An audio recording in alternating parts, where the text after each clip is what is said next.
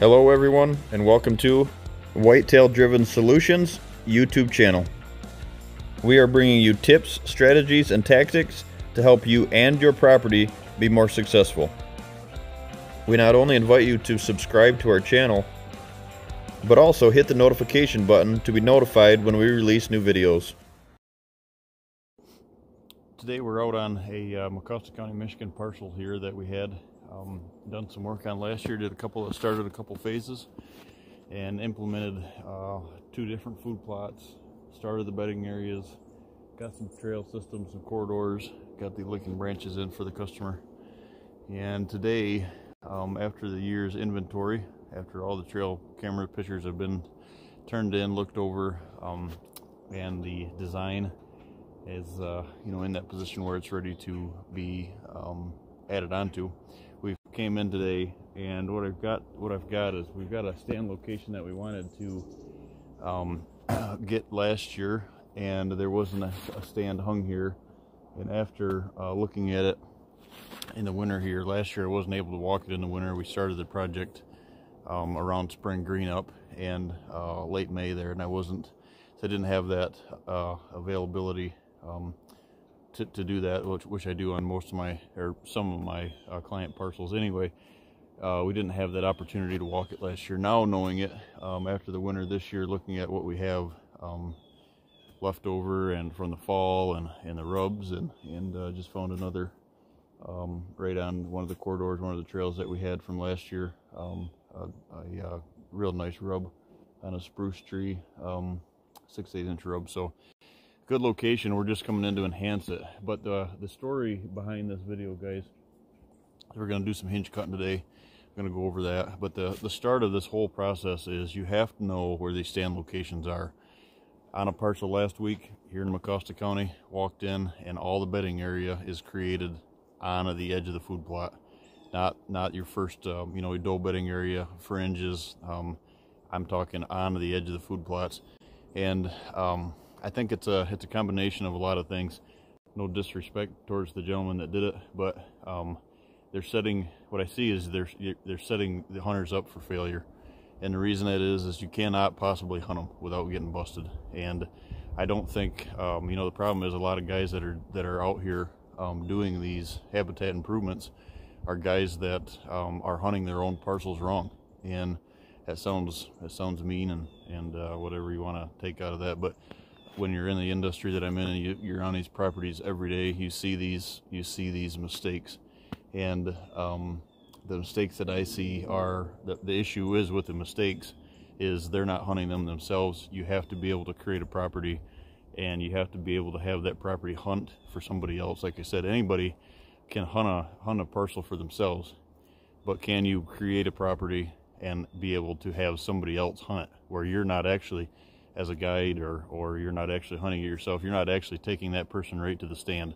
So my goal is my whole business is created around taking the guesswork out of this for the clients, making sure that's easy for them to hunt, making sure that their hunts are successful sits, these high percentage sits that you hear me talk about all the time.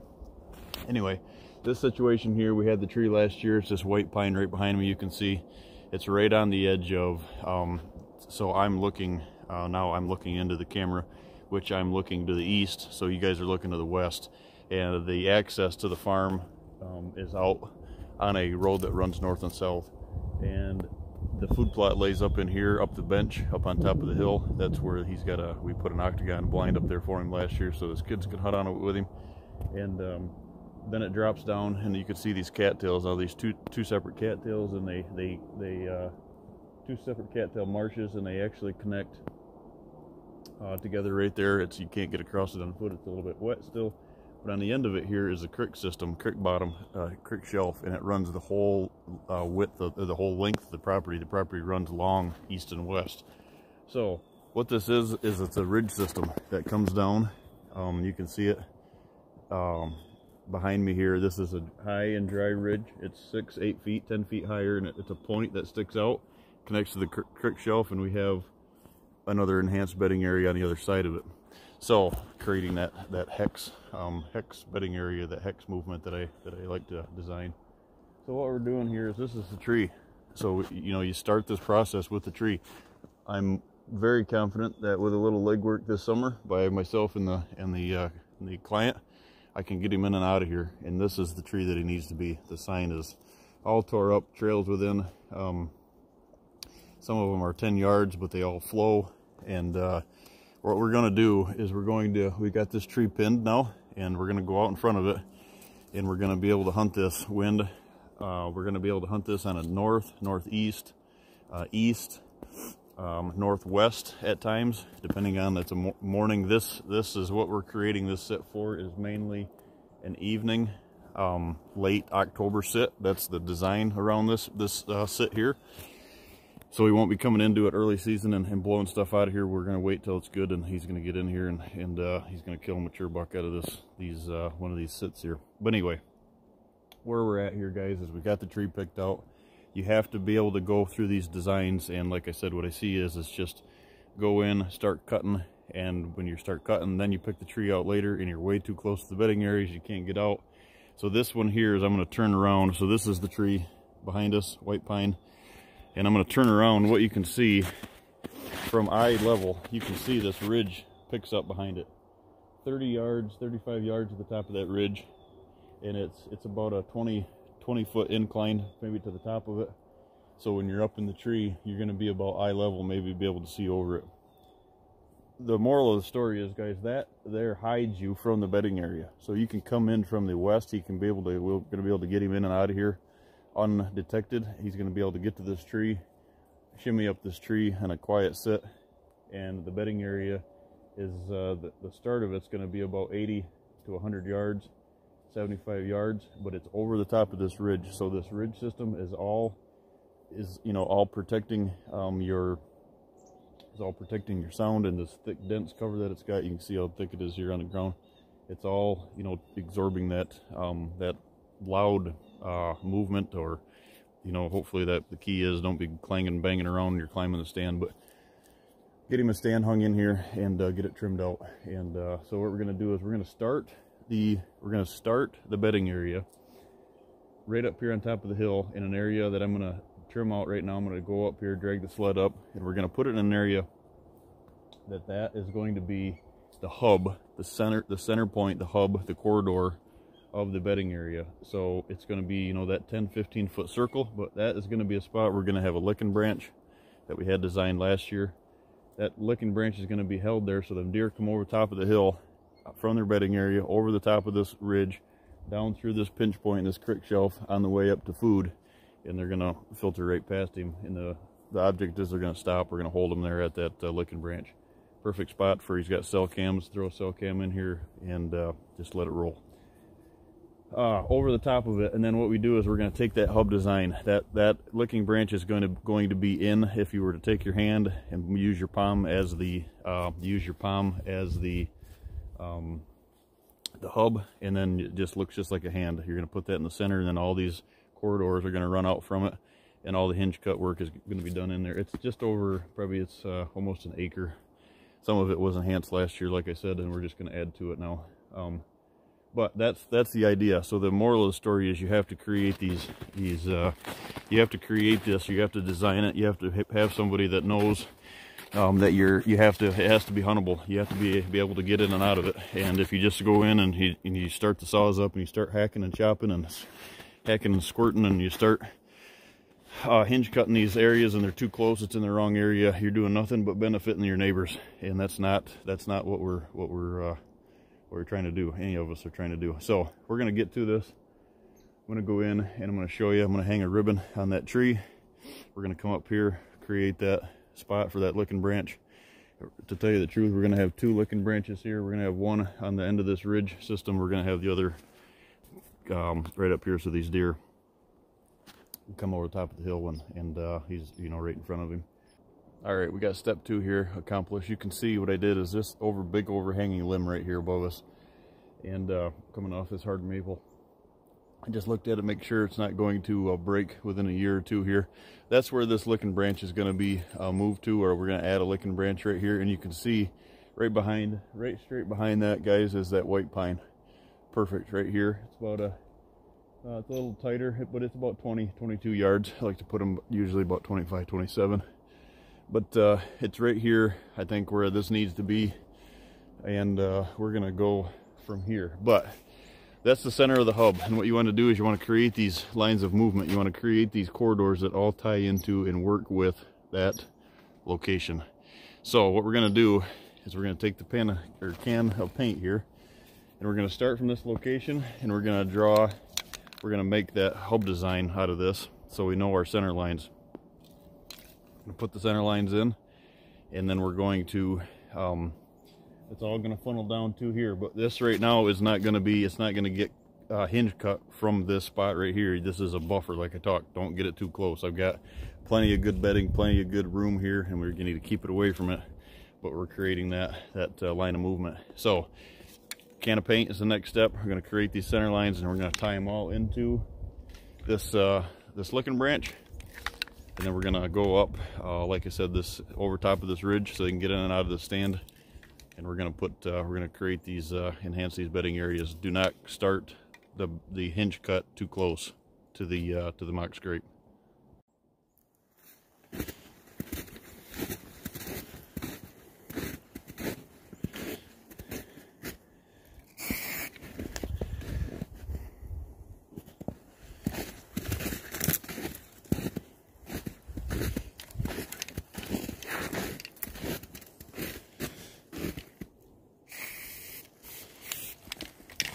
Alright, so now we're over top of the crown of the hill.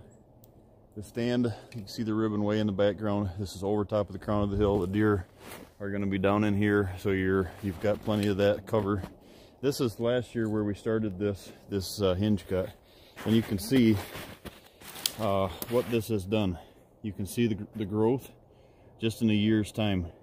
This one here was one of the ones I had to actually cut off so I could get the other one to go. But this is the hinge, and you can see all this new regrowth, and that's just from one year. So this the top of this all the way down through, it's got just all kinds of regrowth on it. We've got some new hardwood regeneration right next to the stump, right around it. And then this starts where we were at last year with the hinge cuttings. You can see behind me some of the hinge cutting that we started, and we didn't just because of the time of the year that I didn't go extreme with it, and you can see it's thick in here, but we need to create these corridors and tie the rest of this bedding area into it. So that's what we're going to work on today. But you can kind of see now the flow, and what I've done is, like I said, I've created these. We're going to open this up from here to there with a trail or corridor to that licking branch, but we're not going to start that bedding until right in here. So we're at that 75-80 yards, and perfect comfort area to get in and out of that stand. And this is the area where we're going to be enhancing that. You can see some old apple trees in here. We get this light in here that'll help that. We don't want to, you know, promote too much of that feed in here. We want them obviously to go out to that destination location, but good old apple trees never hurt.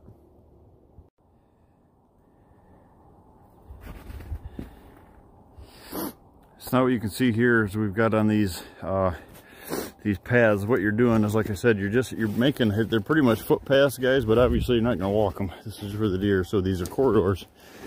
And this is the center line that I just painted out. You can see wraps all the way up, and it goes right over to that licking branch. So perfect example of a corridor. We just got to get all this brush thrown back now, and you'll see how it makes these paths in and out of here. And you know, you want to do these, and then you want to kind of make sure where you've got them at first, and then you can do your hinge cutting and related to that. That way you can come back and, you know, if you have to open these, open them up, get a limb went over the top of them, or whatever the case is, to keep them clear. But at least you got an idea on where you're starting from, because if not, you're cutting aimlessly or blind, and that's not a good situation. All right, guys, so we just put a couple minutes of trimming in here, and what you can see from last year, we're adding on to this, like I said. So we're opening these corridors, and we're adding on to these bedding areas. So what you can see, last year we opened this trail up right here, we thinned it out a little bit, and this was the center point, the center of our corridor. And what that is the reason we did that is so now you can see the edges are starting to get thicker, and it's created this tunnel. It's created a corridor right down to where we are standing now. I just did, as I step back here, we kind of rounded this off right to the licking branch is going to be right there, and this just comes around now and feeds right down through where this corridor is right behind us. So as you can see, it's a puzzle, and it's just you know, putting it all together. But anything along here that's, you know, if that's in here, we've got a lot of Russian olive and autumn olive and just a bunch of nasty stuff. And what's good about this chunk here is all the wood in this area that we're doing is undesirable, and it's perfect for hinge cutting. Problem is, there's a lot of it that's up in the air. Luckily, this area here had been cut, you know, before the owner bought this years ago, and so it does have a lot of low undergrowth. But we're adding all these softwood down into it. Got a lot of ash in here. Got a lot of soft maple, and so you can see this corridor comes and it ties right to the head of this, licking branch. Now, this licking branch situation, a lot of guys will do is right from this corridor, they'll start right here and start hinge cutting. The problem is, wherever you hinge cut, you guys remember the hinge cutting situation is for bedding. So yeah, just don't get caught in the trap of coming down here, guys, and you know, hinge cutting that stuff too close to your stand locations, which puts us about 80 yards, 100 yards from our tree stand location, over the crown of the hill, like we were saying. And we're gonna enhance. That's the area. You can see some of it down in there, right in there. You can see some of it that we created last year.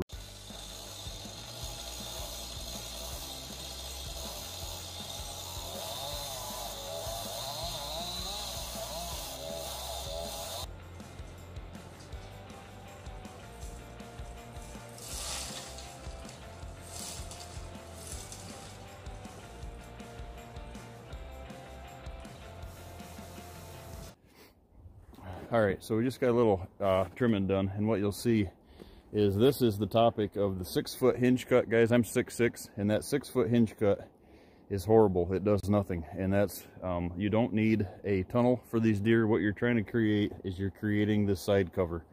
This one here, it's an ash. I've got this laid down, and that you can see, you know, it's a little bit harder 3/4 of the way through, and we were able to connect that. This one behind it is a dead one. That's going to be coming down too after I get some other stuff. But you'll see behind me now, I got the other camera set up, but you can see this corridor behind me is open, and this is the head of where we're starting. So this one was kind of in the center of the hub. So we just tilted it out, and then the corridor goes out and around it, and we'll just tie it together here. So I like to keep these as straight as you possibly can. You know, in and out. You don't have to take any large trees down. But that kind of shows you that hinge cut right there is perfect. You know, that 3 foot off the ground. And the reason is, guys, is this hinge cutting fad is great. But like I said, a lot of these guys that aren't, you know, experienced enough to know the danger of these things are just taking this and seeing this stuff on YouTube and jumping on it. And there's a lot of people out there getting hurt. So what you want to do is, in the logging world, they call it a barber chair, and anything over at your chest or at your head should never be hinge cut. It should never be cut anyhow, whether you're cutting it for log or you're hinge cutting for habitat or whatever. But this 6-foot stuff that you see on line and everybody's talking on Facebook that's leading everybody around the wrong direction here is dangerous. That stump jumps, or that hinge comes loose at 6 foot. With that much pressure, it gets held up like a dead one behind it or something, lets loose, it cuts you right in the chest or the face, and it's just a dangerous deal. And it serves no purpose being that high. Anybody that tells you a high hinge cut so the deer can walk underneath it is blowing smoke at you, and it's not. To me, there's no value in that. It has to be side cover, because now these deer will be able to walk up to that, and that whole line, not only the top. If you cut it too high, what you're doing is you're taking the value of the bottom 3/4 of this tree out of play, and just the end of it's going to regenerate. So what you're doing then is you're just creating a fact that all that rebrowse or that browse that's growing is going to be on the end. This whole stem down through here, as you can see in them other pictures I posted, this whole trunk, this whole tree is going to regenerate. So if it's 6 foot in the air, it does, obviously that regeneration is not going to grow down, it grows towards the sunlight. So keep them low, safety reason, and habitat. Don't get your hinge cuts too high. Like I said, anybody that tells you any difference lying to you. So we're going to go through and open some more of this up, but you can see knock down a couple in here, and just, you know, outside of this I always call it that directional hinge cut, and create these corridors and tip everything to the outside, and then when you come back your other corridor back towards your hub, it's all tilted to the outside as well. So just a couple tips. Set the cameras up here, do some more cutting, and it's kind of the way that these hub style bedding areas that I designed work. And as you can see, the tracks and all the scrapes and the old beds and the rubs and everything that were in here from last fall, and this was only just started last fall, it wasn't completed. So it's going to be a huge deal this year for the customer, and look forward to seeing those that picture of that good mature buck that he'll be sending. It's going to happen on this parcel. So it's just one of those pieces that the more you add to it, it just keeps getting better. So yep, we're gonna do some more cutting. See what that looks like now underneath it. And like I said, you're not creating a canopy. You're wanting this side cover. So all this is side cover. If you think about it, guys, when a deer is laying down, they're only a foot 14 inches off the ground. So all of this regrowth will all be chewed on. I can go over to the spot here and show you that stuff that we did last year in this same spot, what it looks like. And it's just amazing how much food, how much tonnage this puts. So like I said, not creating a canopy, laying them down. This to me is even too high, so I come in here.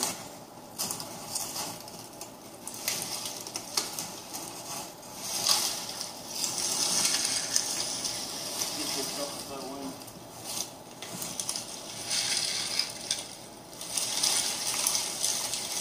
So all that's perfect height for them. The biggest thing is being able to have a plan, have a strategy, have a reason, and you can already see this doesn't have any limbs on it. You can see how much brighter it is already in here, or leaves on it, I'm sorry.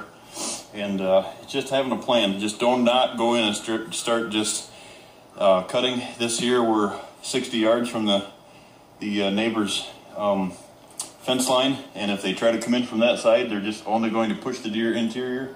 We've got side access into that stand. It's just winning combination. So about an hour's worth of work. I'm going to show you what we've created.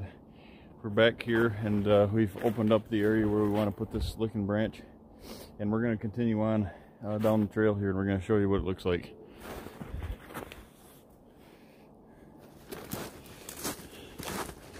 Corridor coming to this licking branch.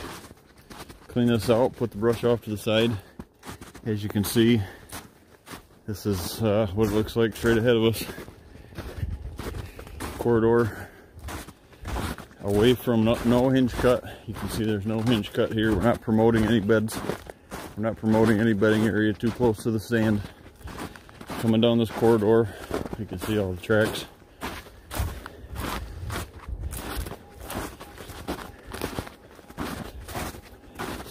As we get further away from the stand, this is the end of the hub, and this is where all of it starts. So you can see at the end here, guys, you can see low hinge cuts, all the side cover, open area we added to the thick we got that we had last year. You can see here, there's some of this stuff here that I've got. I'm going to go in and pull that down before I leave with the habitat hook. Just get it down a little bit lower to the ground so it's not such a canopy. But you can see this real thick line right in there. All the tops are down. All this regrowth. That's the edge of that corridor, and it goes right down to another trail that ties into another bedding area across the creek. So just with an hour's worth of cutting, you can see how this is. But again, not off your corridors too close to the stand. You got to create a hub So you promote that bedding far enough away from these stands so you can get in and out. So hopefully that kind of makes sense. Just like I said, we had a quick afternoon here, stopped by myself, and it's tough with one guy. I'd recommend having two. One guy running the saw, one guy running the habitat hook. Surely helps, you know, pulling and directional pulling them. And then when you get this thick on the ground, where you're enhancing more than what you did, or on top of what you did last year, a lot of that's pretty thick, so you need a couple guys to help you smash it down. But yeah, very, very powerful tool, but it can be pretty devastating done wrong. So get a hold of us. We've got slots open for the rest of the winter here and going into early spring, before spring green up, that we're going to be doing some more of these. So get a hold of us, guys, and we'll come out and take a peek at what your ground, see what we need to do. Thanks.